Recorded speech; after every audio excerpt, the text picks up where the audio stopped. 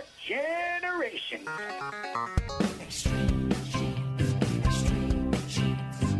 Dates in the Bible don't quite match the marriage certificate.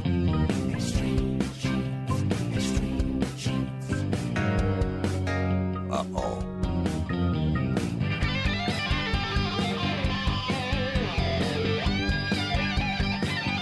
And it's time once again for another round of Extreme Genes, America's Family History Show, and ExtremeGenes.com. Hello, America. It is Fisher at this end. Great to have you aboard. I am your radio root sleuth. This is the program where we shake your family tree and watch the nuts fall out. Boy, we got some great guests today. In fact, I'm going to dig into the vault of shows to bring you one that you probably haven't ever heard, or maybe haven't heard in a long, long time. It's my old friend Hank Jones. He's a Hollywood actor that you may know of, and he shares a lot of stories about serendipity in family history. You know, when you do your family history research and strange things happen, he actually wrote books about this, and we're going to share one of our visits with Hank coming up here in about 10 minutes. Later in the show, we're going to talk to a lady from Fort Worth, Texas, who has, well, shall we say, virtually a flock of black sheep that she's dug up in her research. Sharon Manson's going to be on the show, so we're looking forward to that. Hey, if you haven't signed up for our weekly Genie newsletter yet, of course, you can do so on our Facebook page or at ExtremeGenes.com. You get a blog from me each week, a couple of links to past and present shows, and, of course, links to stories that you will find fascinating as a genealogist. And right now it's time to head out to Boston, Massachusetts. David Allen Lambert is standing by, the chief genealogist of the New England Historic Genealogical Society and AmericanAncestors.org. Hello, David. And hello, Canada. You know, I have to give a shout out to half of my ethnicity, you know. Stick to the script, will you, Lambert? Oh, sorry. Let's get on with it, shall we? Yes, sir. All right, first of all, what kind of week have you had? Make any great discoveries? Well, I was writing 2 lectures on Revolutionary War research, kind of redoing them, if you will. And while looking for an example, I said, oh, I wonder if he served. And I found another 5th great-grandfather who qualifies as a Revolutionary War soldier up in New Hampshire. So there's just one more application fee I'm going to have to pay with the SAR. Very nice. Congratulations. We've been going nuts here. And here's the big problem I've got, Dave. My wife, Julie, now is starting to get into this. And she wants to write the story of her father, who was a newspaper photographer. She also got some material from her brother recently. These were various little items he had pulled out of an old family Bible and sent them on. One was a small picture. It was 1 1/4 by 1 3/8 inches. Really, really tiny, and we blew it up, and it was my wife's great-grandmother on a telephone, like around 1915. It's a really cool picture. I like that. Yeah, I like that a lot, too. And then there was a Social Security card in there of her great-grandmother, and I had looked at it, hadn't really thought much about it, but she noticed, well, wait a minute, there's an address on there I'm not familiar with my great-grandmother, and there's the name of a business on it. So she started researching it, and we figured out that her great-grandmother in her 70s was working at a munitions factory in northern Indiana during World War II. Well, apparently she survived that job. Yes. Nothing went boom, which is very good. And then we were looking for more pictures her newspaper photographer father had taken back in the day, and we found that one of them was actually clipped by somebody and placed in a dossier, the FBI dossier of Martin Luther King. Well, you've had a more interesting week than I have. I'm just digging up dead people from 250 years ago that held a gun. Right. No, I think you had a great week, but this has been insane. We just keep going over these things and finding more and more stuff. And it's like, I've been doing this a long time. You'd think you'd have it all by now, but it's never that way. So let's get on with our Family Histoire news. What do you have for us, Dave? Well, I want to start off with a nice article by Molly Campbell, who's a science writer for a website called technologynetworks.com. And she talks about a variety of different things, how DNA and discoveries in genomics have really opened up and changed history or confirmed history.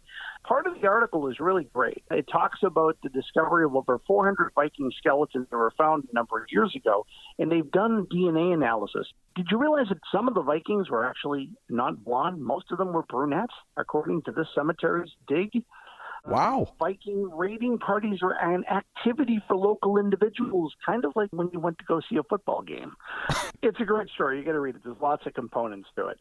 Of course, DNA has been a great part of crime solving. And now we have a case in 1978 in Rutherford County, Tennessee, where they're looking for the help of local individuals to give their DNA, also looking for people to help fundraise so they can raise the money to solve a cold case from over 40 years ago.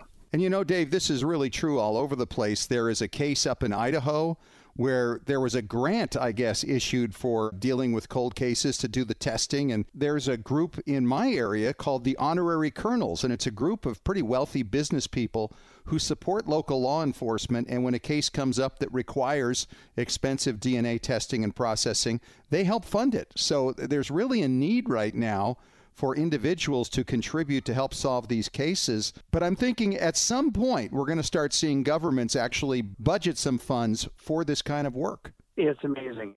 Stop and think about the time frame. The Civil War was over 150 years ago now, okay?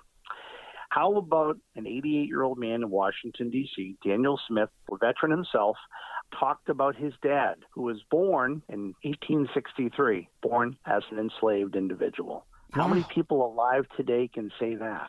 You know what? You consider that we only recently started losing all the children of the Civil War vets. The youngest would have had to have been born in the 1840s, but an enslaved individual could have been born anywhere in the early 1860s and still have somebody living today if they fathered a child late, right? That's very true. You know, when you're out hunting for mushrooms, you never know what you're going to find. Mushrooms are yummy, but I'd like to find what this guy found in the Czech Republic. How about a 3,300-year-old bronze sword? Wow, that's amazing. Yeah, I go out and I find pull tabs, on the ground. Yeah, right? Maybe I should start hunting for mushrooms. I'll find swords. Well, as the holidays progress and you're looking for that gift for your favorite genealogist, think about American Ancestors. You can save $20 on your membership using the coupon code EXTREME on AmericanAncestors.org. Talk to you soon. All right, David. Yeah, at the back end of the shows, we do Ask Us Anything. Coming up next, I'm going to talk to Hank Z. Jones, the former actor. He's a genealogist, and he talks about serendipity in genealogy. There's weird stuff that happens out there. You're going to enjoy it. Coming up in minutes on Extreme Genes, America's Family History Show.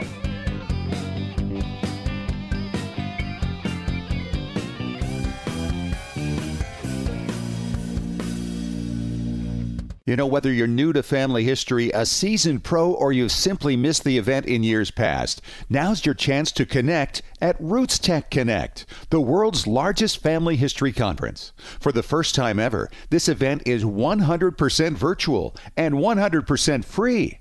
That's right, virtual and free. Now you can discover your heritage from wherever you are. Imagine 3 full days of discovery, dozens of classes to choose from, taught by presenters from around the world, all from the comfort of your couch. Oh, and don't forget the exciting celebrations of music, food, dance, and traditions from around the globe. Enjoy inspiring keynote addresses and learn from top-notch speakers, and see yourself in the story of the human family.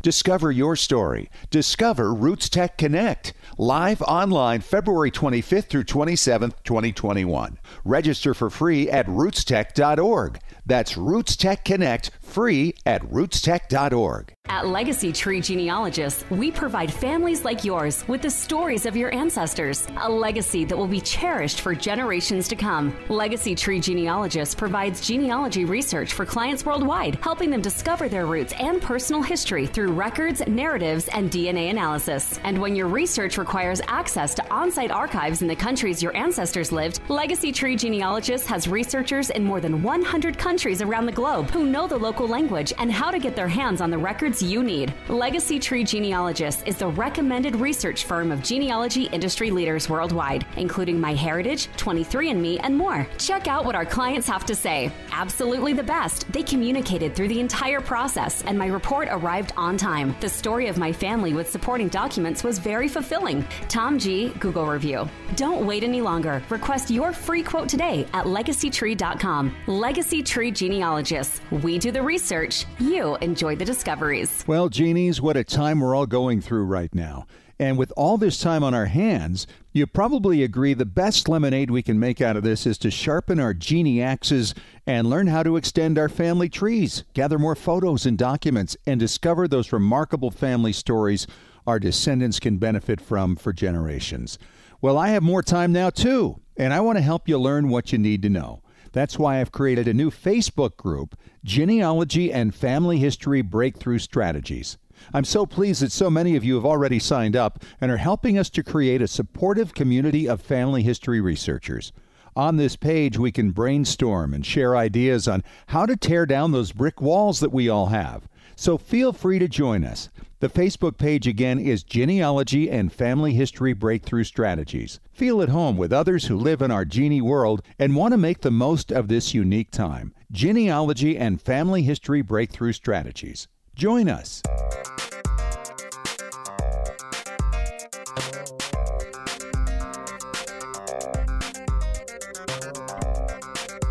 Welcome back to America's Family History Show, Extreme Genes and ExtremeGenes.com. I wanted to share with you today one of my favorite all-time segments.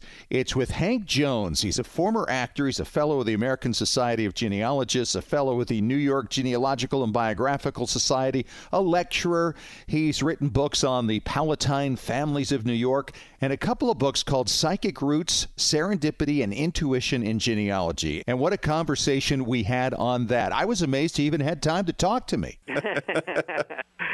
Keeps me off the streets. I guess so. Well, let's talk about this serendipity thing because we hear about it all the time. And for people who may not have gotten into genealogy yet or family history research, you might be surprised at some of the stories that happen. And it certainly happened to me early on. How about you, Hank? Did you ever have an experience right at the beginning? Yes, it just kind of built from then on. They just start happening right and left. And at first, I thought I was the only one getting a little too close to the butterfly net. I didn't know what was going on. What happened was, I wanted to find out if really this was just me that this was happening to.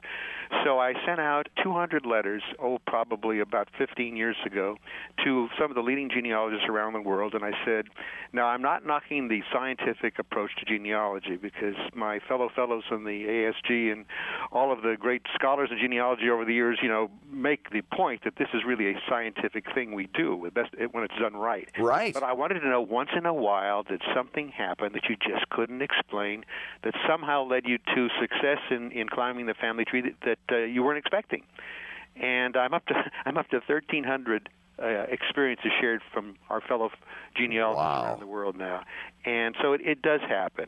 I started very young. I've been writing books since my days at Stanford in the 1960s on the Palatine families of New York. These are German immigrants that came in the 18th century, right, colonial America. Well, the wild thing was, to my knowledge, I didn't descend from any of them, yet I almost felt compelled to write about them. And the main center of the thing is I wanted to find as many of the ancestral homes of these 847 families that come to New York overseas in Germany. And so I found a little lady over there who would literally go village to village for me where I had theorized these places would be, because this is way before a lot of microfilming was available and certainly before the Internet. Anyway, I had no vested interest in any family. I didn't descend from any of them that came to America. So she said to me, well, where will I begin? I gave her all these names. I said, I don't care. I want to find them all. She said, no, we have to start somewhere. So I said, okay. I'd always been interested in a guy named Dietrich Schneider, one of the 847 for some reason. I said, we know he came from Hockenberg, Germany. Okay, Carla, go there first. We got to start somewhere. So she did. So, dissolve, as we say in the movie, right, to about 15 or 20 years later. Since that time, I've found over 600 of the 847 families, 1,500 later arrivals that come to America in the 18th century, and the only family that I am directly related to of that group is the Dietrich Schneider family of Hockenberg. My first choice, selected totally off the wall, at random, for Carla to look for in her searches for me in Germany. Unbelievable. And how many generations back are we talking? Yeah, okay. a long time back, about 8, somewhere around there. And then other things started happening. I had to do lectures about the Palatines around the country. I've lived on the West Coast all my life and been a few trips to the East Coast, but never a lot. But when I would go back sometimes to speak in a place where the Palatines lived on the East Coast in New York or New Jersey, in a couple of instances, the local historian would be taking me around to show me the sites. and I would tell the local historian what was going to be around the bend in the road before we got to it, and I'd never been there before. Oh, boy. And just really spooky stuff like that. And how could you explain that? What do you think it was about? I don't know. And that really is the success, I think, of the Psychic Roots book. We're in our 9th printing now, and I have no agenda. I don't know why it happens. I just know this stuff happens. So what I basically say is, it happens, enjoy it, and use it. Because if there's a feeling that is common to genealogists who are sort of at least open to this, is that if you allow yourself to be led in your searches, it's amazing what you're going to find. I always say follow your hunches and see if the facts back them up, and you have nothing to lose. You just more added information that might work for you, and so often it does.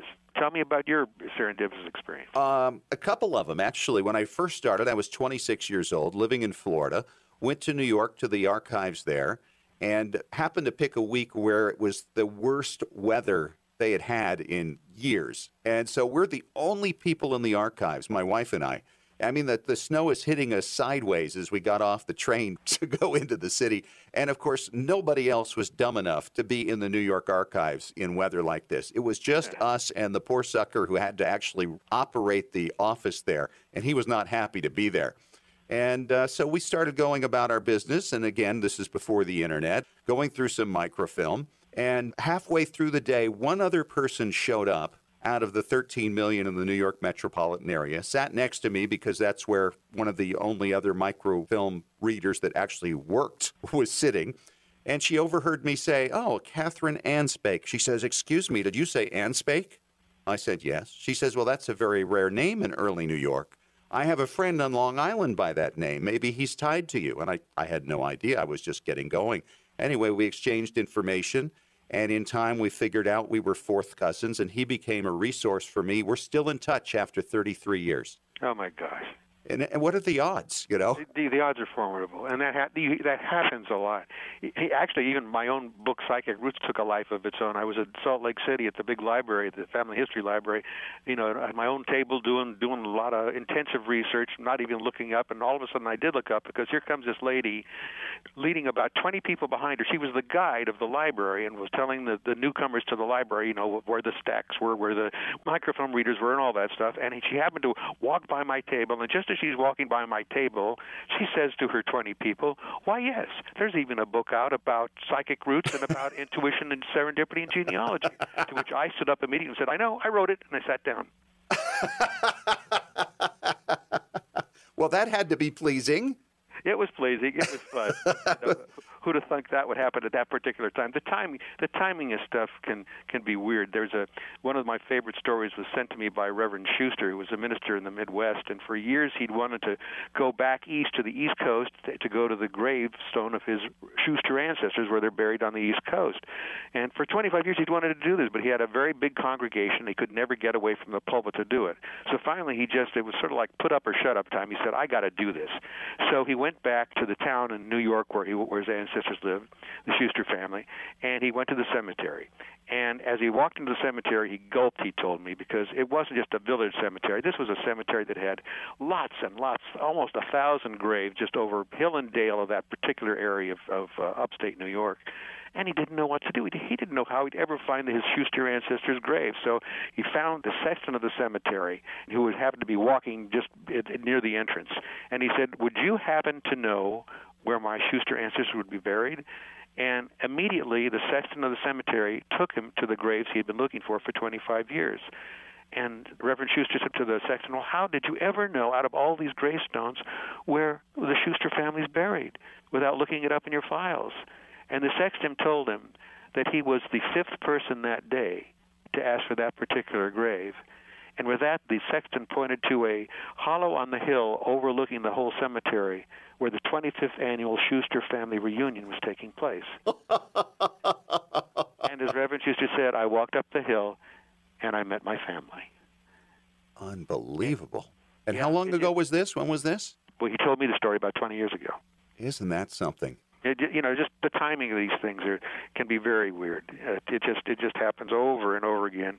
I had a good friend. Talk about you doing your radio show. There was a guy who's deceased now named Nick Vine Hall, who was sort of like the Larry King of Australian genealogy, and he had a radio show once a week all throughout Australia and New Zealand about genealogy. And Nick came to America and was telling me some stories that had been told him on the air. And Nick said, the most common story I'm told on the air is this. And it had variations, and basically it's the same story. It's this. I was looking for my ancestor. I went to the cemetery where my ancestor was buried, but I'd never been there before. I got out of the car, and I walked straight to my ancestor's grave. Yes, I have heard that story too. Yeah, isn't that something? It's like they're calling to you. In the foreword to the first Psychic Roots volume, Helen Hinchcliffe, one of our fellows, put it nicely, too. She said, Hank, she said, feeling about one's ancestors as well as thinking about them usually results in a far more successful search. And that's really true. I'm a big champion of genealogies that are not just names and dates. I mean, you ever read a genealogy with just names and dates? Oh. Spare me. Right. But it's our job to put flesh and blood on the skeleton of names and dates and make them come alive again. And it's great to honor your Mayflower ancestor and your Revolutionary War soldier, but don't forget to honor the horse thief, too, because they, too, have their stories, and sometimes they're a heck of a lot more fun. I can't argue with you on that point. My favorite ancestors are some of the biggest scoundrels. Oh, yeah. There's no doubt. I don't know how it works. I just think that our ancestors want to be found. And it's sort of our soul's task to do it. This is what we do. We're genealogists. I mean, trying to explain our excitement to a civilian is beyond us because they don't get it. No, you're absolutely right. I'm weird cousin Hank who likes dead people. That's fine. I am. I'm definitely weird. But it's part of what we're supposed to do. And that was another thing that came through in all these 1,300 letters shared by genealogists, that this is what we do, it's what we're supposed to do. And so we do it, and it's just part of our deal here. He's Hank Jones. He's the author of Psychic Roots, Serendipity, and Intuition in Genealogy. Hank, your book's still in print. How can they get it? Actually, you can get it through my website, www.hankjones.com. Excellent. Will you come back and we'll do some more? I'd love to, Scott. Thank you for asking me. And coming up next, it's one of those listeners who was always told as a kid, don't ask about that relative. Well, of course she did. She looked into it. She found a lot of stuff, and you're going to hear all about it coming up next on Extreme Genes, America's Family History Show, in 5 minutes.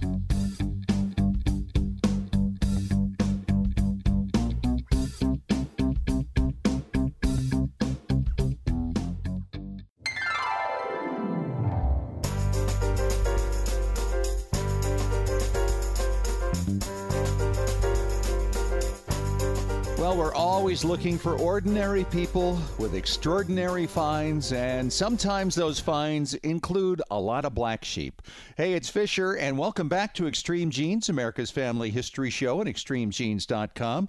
Got a lot of black sheep in my family, but I don't know that I have quite as many as my next guest, Sharon Manson from Fort Worth, Texas.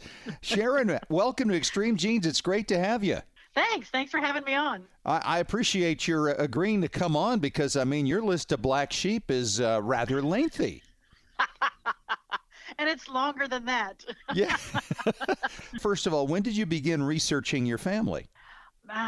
Maybe 2.5 years ago. Okay. We had always heard about my dad's mother, but we're not allowed to talk about her. It was one of those things that, I remember as a kid, we had our Grammy, which is our mother's mother. And I remember as a kid going, why don't we have a Grammy for Dad? And my mom's like, don't talk about it. Don't even go there. Don't go there. So we never knew her. We just assumed that she had died when she was young. We knew that my dad and his brother were sent to live with his aunt. His aunt adopted his brother, but didn't adopt my father. He graduated high school and joined the service, and then he was in the service, and he met my mom, and then the ball went rolling from there. Sure. We never really knew my dad's father either, because he didn't really live with him, but we didn't know anything about my dad's mother. So I was visiting, and they were giving us back our baby stuff because they've moved into an independent living facility. So they were giving us our stuff back. And lo and behold, in the baby book is my grandmother's name is Gertrude on my mother's side, but my grandmother's name on my father's side is also Gertrude. So there's Gertrude Manson listed in there. So that started me looking. Yeah, I guess so. And off you went. I did a trial of Ancestry and then just started plugging things in of what I knew, what I could figure out. And I called my sister. I sent her a message, I think at 6 a.m. And I called her at 10 a.m. saying, I found everything. And I had started the night before, like at 9 o'clock, and I had just gone straight. I was on this crazy adrenaline high of just finding stuff. Wait a minute. You went all through the night, 3 a.m., 4 a.m., 5 a.m. Yes. Wow. That's why I sent her a message through Facebook so it wouldn't wake her up that said, I found some stuff. I guess you did. Wow. And the tree just kept going and going and going and going, and it was just crazy. Things just started falling in line, and then, of course, hit some roadblocks. But I found her. I found her name. I found her family, and kind of hit some dead ends there. Turns out she lived in Lowell, Massachusetts, her whole life. She died in 1978. Okay, a lot later than you thought. Did you ever figure out why the parents were like, don't talk about this? This is something we don't discuss? Well, I hit this roadblock for a while, and then I stumbled on someone else's tree that had her listed, and it had the name of a son. And I started looking through the city directories, going back and piecing those city directories where she was a Manson, and then she disappeared. And I found a marriage index where it had a Patrick Henry Smith and Gertrude Estelle Wright. Yeah. So I wrote off to Massachusetts to get a copy of that marriage certificate, and it came back and it said this marriage was annulled, no further information can be provided. Okay, so basically she gets married a lot. I guess she left my dad, his brother, and her husband, my grandfather, for another man and had a child with him. Yeah. And then he found out she wasn't divorced yet, so the marriage was annulled. And it's all in that same little area that she's living. Found that she lived with her son for a while. My dad has no clue. My dad is 88, so this guy would be 81. So they've obviously never met. And I finally find her obituary, which lists all of these things that confirm that she was married and that she has a son and the name of the son and all of that. Wow. Yeah. So it's all there. So it was just kind of funny how everything. It's all mapped out in one big sloppy mess. Yeah, yeah. So what are some of the other black sheep you've run across? Well, when my dad was sent to live with his Aunt Beatrice at one point, she was in the Navy, and she was sent to Illinois, to the Navy base there, and she was in the steno pool or something there, even though she'd done all the Navy training. Funny, because back in the 20s, they put all your business in the newspaper. Yep. But I ran across an article that said, wife claims husband is married to another or something like that. Aha! Here we go again. So she ended up marrying Harry Drake, but I guess she didn't because he was already married and not divorced. So she didn't know she wasn't married, even though she was married. Right. Yeah. So she came back home to Boston and was married off to Wyman Allen. And so that's who my dad ended up living with, is Wyman and his Aunt Bee. Okay. And so he lived with them, and then they adopted his brother, but not adopt my father. Right. For whatever reason, I'm not sure. Complications. Yes. So tell me about some of the other black sheep. Well, Beatrice's daughter, Ruth, she married, and they had 4 children. And then when she passed away, he dropped all the children off at an orphanage and took off. Wow. Yeah, the granddaughter contacted me and asked for some information. We got that through the DNA through 23andMe. And so she reached out and she said, somehow we're related. And I think it's because my father was adopted and we're trying to find his full parents. We think it's Ruth West. Wow. And so I sent her pictures. So such devotion in your family, I'm noticing. Yeah, because if we go on my mother's side, we've got some things going on there. Okay. Because my grandmother, her husband, Thomas Atkinson, he apparently was married before he married my grandmother. And we did find last summer, I was with my mother scanning some pictures, found this picture of somebody named Dorothy. And I said, who's Dorothy? And she said, I have no clue. I start doing some searching for some Dorothy Atkinson, and I find a marriage certificate for Thomas Murray Atkinson and another woman, not my grandmother. And sure enough, they have a daughter, Dorothy Atkinson. And he left her for whatever reason.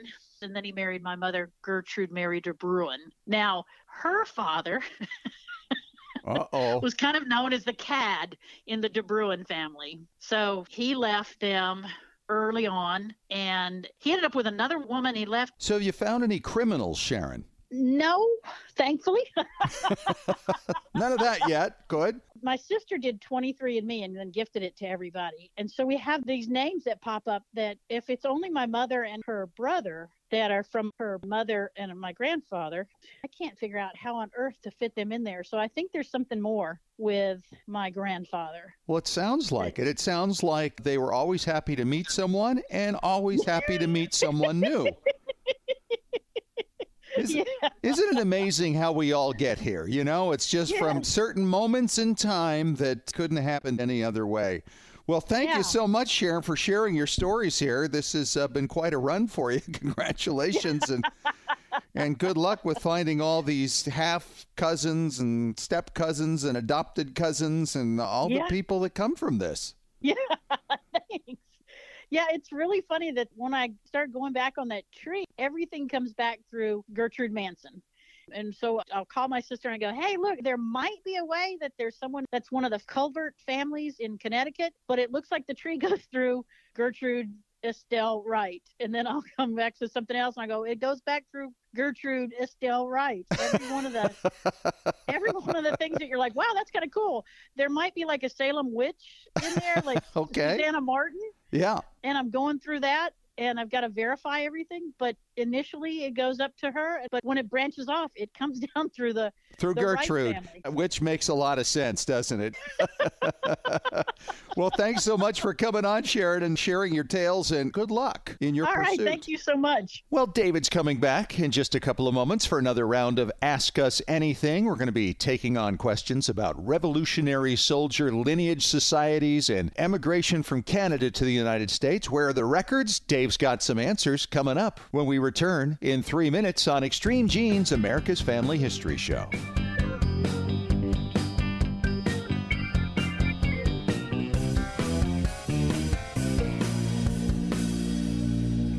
Well, Genies, what a time we're all going through right now. And with all this time on our hands, you probably agree the best lemonade we can make out of this is to sharpen our genie axes and learn how to extend our family trees, gather more photos and documents, and discover those remarkable family stories our descendants can benefit from for generations. Well, I have more time now, too, and I want to help you learn what you need to know. That's why I've created a new Facebook group, Genealogy and Family History Breakthrough Strategies. I'm so pleased that so many of you have already signed up and are helping us to create a supportive community of family history researchers. On this page, we can brainstorm and share ideas on how to tear down those brick walls that we all have. So feel free to join us. The Facebook page again is Genealogy and Family History Breakthrough Strategies. Feel at home with others who live in our genie world and want to make the most of this unique time. Genealogy and Family History Breakthrough Strategies. Join us. At Legacy Tree Genealogists, we provide families like yours with the stories of your ancestors, a legacy that will be cherished for generations to come. Legacy Tree Genealogists provides genealogy research for clients worldwide, helping them discover their roots and personal history through records, narratives, and DNA analysis. And when your research requires access to on-site archives in the countries your ancestors lived, Legacy Tree Genealogists has researchers in more than 100 countries around the globe who know the local language and how to get their hands on the records you need. Legacy Tree Genealogists is the recommended research firm of genealogy industry leaders worldwide, including MyHeritage, 23andMe, and more. Check out what our clients have to say. Absolutely the best. They communicated through the entire process, and my report arrived on time. The story of my family with supporting documents was very fulfilling. Tom G. Google review. Don't wait any longer. Request your free quote today at legacytree.com. Legacy Tree Genealogists. We do the research. You enjoy the discoveries. You know, whether you're new to family history, a seasoned pro, or you've simply missed the event in years past, now's your chance to connect at Roots Tech Connect, the world's largest family history conference. For the first time ever, this event is 100% virtual and 100% free. That's right, virtual and free. Now you can discover your heritage from wherever you are. Imagine 3 full days of discovery, dozens of classes to choose from, taught by presenters from around the world, all from the comfort of your couch. Oh, and don't forget the exciting celebrations of music, food, dance, and traditions from around the globe. Enjoy inspiring keynote addresses and learn from top-notch speakers, and see yourself in the story of the human family. Discover your story. Discover Roots Tech Connect. Live online February 25th through 27th, 2021. Register for free at rootstech.org. That's Roots Tech Connect, free at rootstech.org.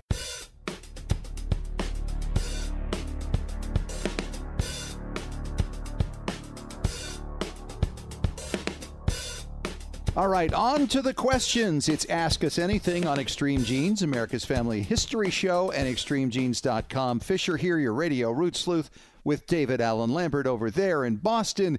And David, our first question comes from Kelly in Jefferson City, Missouri. And Kelly writes, guys, other than SAR and DAR, are there other revolutionary lineage societies that I should look at? Great question, Kelly. David, you are in all of them, aren't you? I'm not in the DAR. Okay. All right. Yeah, but I am in the SAR, in the SR, and I'm in the Society of the Cincinnati. So here's my real question. Kelly, are you a gal or a guy? Because I could refer you to a couple of different ones. So there is an organization called the Society of the Cincinnati. It's actually the oldest hereditary organization from the Revolutionary War, started by the officers in George Washington in 1783, still very active. And there is a Daughters of the Society of the Cincinnati as well. So you can look into that organization. Now, the catch on that, it's different state by state. There's actually 14 Cincinnati organizations. And you think of the 13 original colonies. The 14th, you could probably guess, is who helped us, France. Yes, that's right. I remember this. So you have eligibility based upon representation. So if somebody is already represented by a descendant, so say hypothetically, there's a John Lambert who served from Maryland, hypothetically, and I already am in his lineage, and I've joined as a member of the Society of the Cincinnati. Nobody else can join, and I actually pick a successor member. So you may have an ancestor who qualifies as an officer, either in the Continental Army or was in the state troops for a number of years, or was killed in action, but it has to be an officer, but it could already be represented. Now, there are other instances. For instance, the state of New Hampshire Society of Cincinnati allows you to go in under the brother of an officer. So for me, my direct Society of the Cincinnati connection isn't an ancestor who was an officer, but his brother was. Now, I joined for life, and I cannot pick a successor member because the line's already represented. But because I'm going through a brother, I was able to get my membership. I really enjoy it. It's a great organization. But there's also great work by two groups that you may have heard a lot about. The Daughters of the American Revolution, which have done tremendous work for genealogists over the years and all their transcriptions and gravestone work and just their applications itself for a wealth of information. And the SAR, who've also done the Patriot Indexes and the research that they've done on grave sites throughout the country, are great for patriotic use. Now, the SAR doesn't have as many members as the DAR. So I always tell the DAR ladies, get your husbands involved or your brothers. Right. To get them involved. And these are two organizations, as we move forward to the 250th, are very, very important. In fact, we've actually had the former national president of the SAR as a guest on the show a couple of times. Yes, absolutely. And we've had it from the DAR, too. That's true. That's very true. There's another organization you may have not heard of, and that's called the SR, not to be confused with the SAR. It's the Sons of the Revolution, which started originally at the time of the first centennial in the 1870s. And it was founded by men that basically couldn't join the Society of Cincinnati but wanted to be actively involved. And it was a membership-only, by-request organization. However, not everyone could join, so in 1889, they formed the SAR as a secondary group so anybody could join. Wow, so the Sons of the Revolution actually were there first, and then the SAR followed along. When did the DAR start then? So the SAR was founded in 1889, and on October 11th, 1890, the DAR All right, great question, Kelly. Thanks so much. We'll take on another one coming up here in 3 minutes on Extreme Genes, America's Family History Show.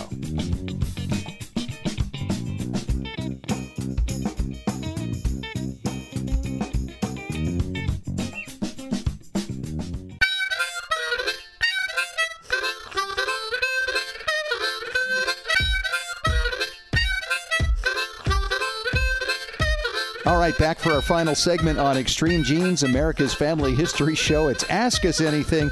David Allen Lambert is here, and we've got a question here from Stefan in San Francisco. David, he is asking about Canadian immigration in the late 19th century. Guys, can you tell me what sources might be out there to help me find my people? David, you are Canadian. This is perfect. I know, but I didn't arrive in the late 19th century. I do feel like that some mornings, so. Right. Well, I could tell you that St. Albans border crossings are what you want to look at. So starting in 1895, so it's really at the close of the 19th century, they became more concerned with the crossings of Canadians because a lot of Canadians would come down seasonal for work, as they did with New England and the factories. In fact, they would come down with their spouses. They'd have the babies born in America, and then they'd go up and have them, say, baptized in Atlantic Canada or Quebec, and then they would eventually come down and settle. So their children had American citizenship, which is a wonderful thing that they wanted to be back in their traditional church, but they had the jobs down here. So sure. St. Albans border crossings cover 1895 to 1954, and it's part of the National Archives microfilm. You would normally have looked at those blue boxes and cranked the rolls, but thanks to Family Search, you can search these online, including 4 million plus images of all of the border crossings. I've used it to find my grandparents coming down in 1923 into Boston. My dad's folks came down from New Brunswick. Now, they didn't cross the border in St. Albans, Vermont. That's where a lot of people think, oh, they all came through the filter of one door. No. The entire Canadian border crossing collection is called St. Albans Canadian Border Crossings. Mine didn't even come by land. They didn't go by train either. They came by a ferry out of St. John, New Brunswick, and came into Boston. But because they crossed the border and came from Canada, they're included. And this is great because it gives you the names, the ages, the dates, where they're from, how much money they had on them. They're just like, passenger lists. Occupation? Yes, occupation is occasionally listed on the manifests, or where you're going to go live. And these were good right through 1954. So I have a lot of my grandparents' cousins who would come down for visits in the 1930s and 40s and even later. And then you catch them just coming down for a visit. Doesn't mean they're coming to immigrate, but if they cross the border, they're recorded. It's a good database to start. You might find that your ancestor may have come over earlier, but it's possible that they went back and forth. And this is where you might catch them on a later list. Before then, it's a little hard. You will find the Atlantic ports where you'll find vessels coming down from, say, Atlantic Canada, and you'll see that they're from Canada, but they may not give you all the family. And it may not be every immigrant that's come down. So this is the more complete collection, and you'll also find this on Ancestry.com. Now, does this ever cover, say, Europeans who go to Canada first and then come down? Oh, yeah. Well, if you're a two-boater, as we call the people that come over from Europe, then over to Canada, then down to America, they definitely will catch them. But, of course, it won't make any reference to their arrival from Europe, unless, of course, they just did it immediately. Sometimes people came, settled in Canada briefly, and then emigrated down. But it will say their place of birth, which would, of course, be a clear indication that they came from Ireland or England or Scotland, etc. Wow. Would they ever give the specific towns? Sometimes they do. Depends how detail-oriented the enumerator of that list actually was. I mean, I've seen from my grandfather, sometimes it says Canada, and in some cases it says the French island that he was born, which is off the coast of Newfoundland and Nova Scotia, which is technically France. All right, David, thanks so much. And thank you, Stefan, for the question. And, of course, if you have a question for Ask Us Anything, you can always email us at askusanything@extremegenes.com. David, thank you much. We'll see you next week. See you then. Let's put a wrap on this show for this week. Thanks for joining us. And if you missed any of it or you want to catch it again, listen to the podcast. We're on iTunes, iHeartRadio, Spotify, extremegenes.com, all the big places. We're right there. Talk to you next week. And remember, as far as everyone knows, we're a nice, normal family.